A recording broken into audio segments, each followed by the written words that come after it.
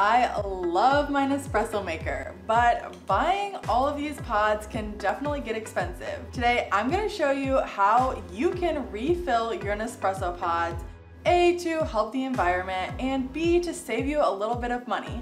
With this kit that costs under $20 and your favorite type of coffee, you can refill your Nespresso pods in under 5 minutes. Before I tried this, I know I had a lot of questions as to whether or not it would work, how everything was actually going to be put all together. So don't worry, I'll also be answering a few FAQs at the end of the video in case you have any questions. And as always, feel free to drop anything in the comments and I'll get back to you with an answer. Don't forget to subscribe for more coffee videos. I love coffee and there's lots more recipes coming to you soon.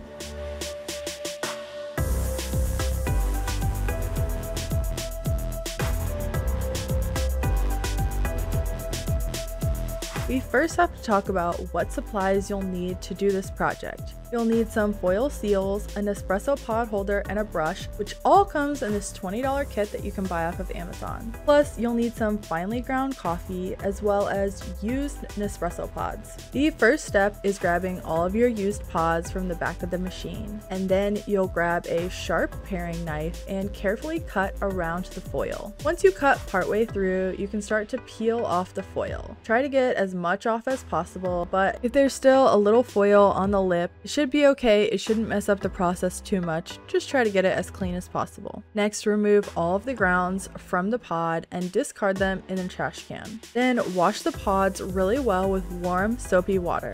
Make sure not to dent or damage the pods at this point. Just be really careful while you're washing. And then you want to allow the pods to either air dry or pat dry with a towel. Now we're ready to actually refill everything. First, set the bamboo holder on the counter. I like to use a piece of parchment paper underneath to keep things clean. And then pour a scoop of finely ground coffee into the pod. Using the plastic scoop that comes with the refill kit, tamp or gently tap down the coffee grounds into an even layer. If needed, add additional coffee until the pod is almost filled to the top. Then brush away any excess coffee grounds on the lip of the pod and place a foil seal on top. Try your best to get the seal as even as possible. However, as long as all of the edges are fully sealed, you should be okay. Use the tip of your finger to adhere the foil seal to the pod, and then grab it out of the container and fold over all of the edges. This is an important step because it ensures that the pod doesn't get stuck in the Nespresso machine.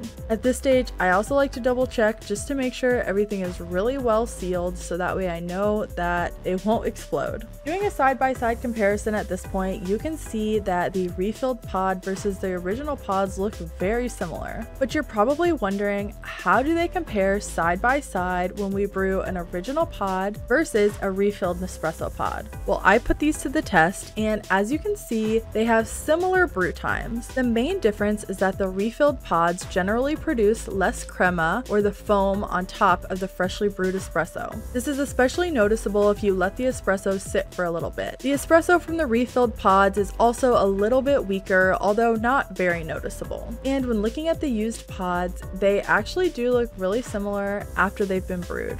Now that you know how to refill the Nespresso pods, let's move on to a few FAQs. The first question that I had is, how long is this process really gonna take? It seems like it might be time consuming, but honestly, when you batch a lot of your pods all at once, it only takes about 15 to 20 minutes.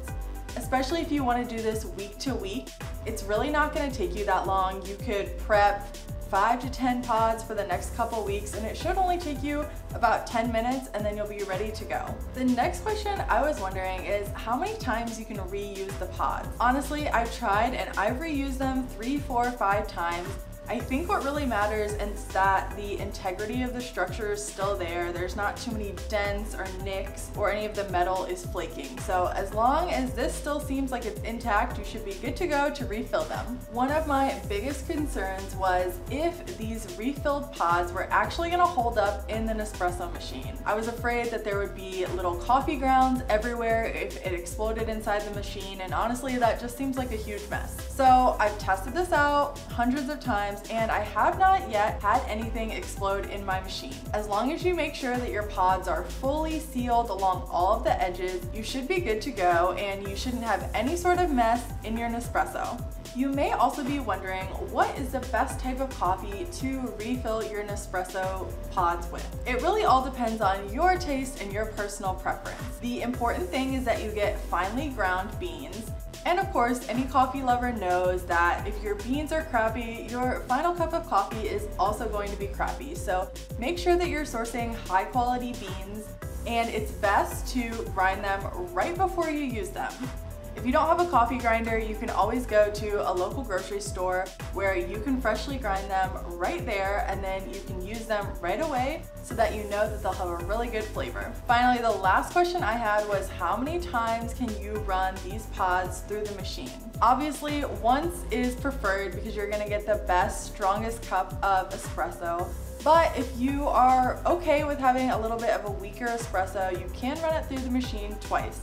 It's again up to you and how you feel like you best prefer your espresso. I hope that you found this video helpful. Let me know how it goes refilling your Nespresso pods. And again, if you have any questions, throw them in the comments below.